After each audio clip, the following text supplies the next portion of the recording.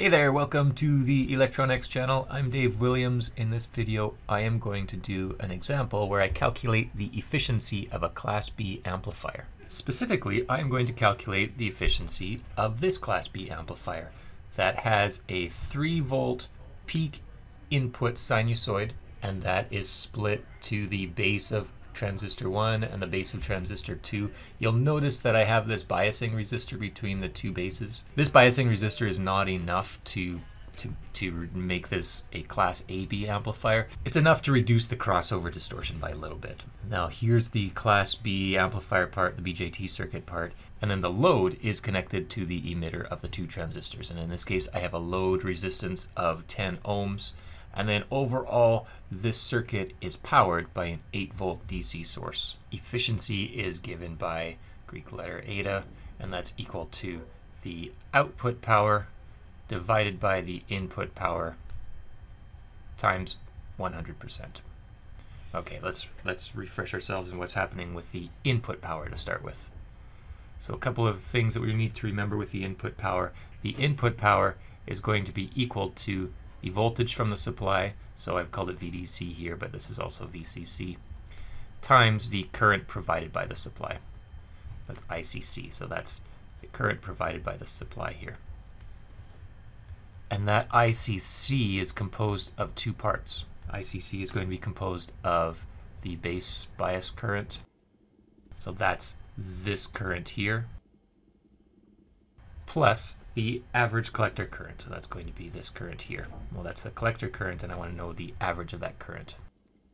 This is going to be very small. It's basically the 8 volts divided by this resistance. And that resistance, because in this circuit that resistance is so big, it's 200.1 kilo ohms. That's going to be in the order of around 40 microamps. IC average is the current here, and remember that IC average, it's a half-wave rectified signal, so it's the peak current divided by pi. And in this circuit we won't have clipping because my input voltage is a 3-volt peak signal. The maximum output that I can have is a 4-volt peak signal. So with a 3-volt peak signal, I'll have a 3-volt peak output, approximately. There'll be some diode drops in there, but let's approximate that as a 3-volt peak output. So that 3-volt peak output to give us the peak current will be 3 volts divided by the load resistor, which in this case is 10 ohms, and then divided by pi. And that works out to 95.5 milliamps. And 95.5 milliamps compared to 40 microamps, well, that's essentially 0. So my ICC is my IC average, approximately anyway. And then putting all this together to calculate my input power, P in is VCC of 8 volts times 95.5 milliamps, which equals 764 milliwatts.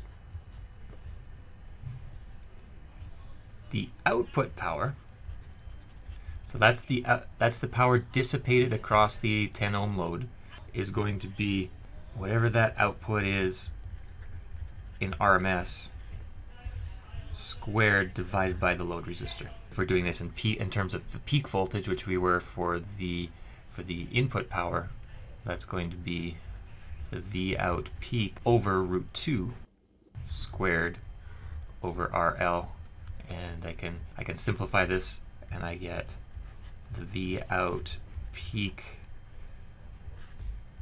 squared over 2RL. Plugging numbers into that, well, since the input's 3-volt peak, the output's going to be approximately a 3-volt peak. So it's going to be 3 volts squared over 2 times 10 ohms, and that works out to 450 milliwatts.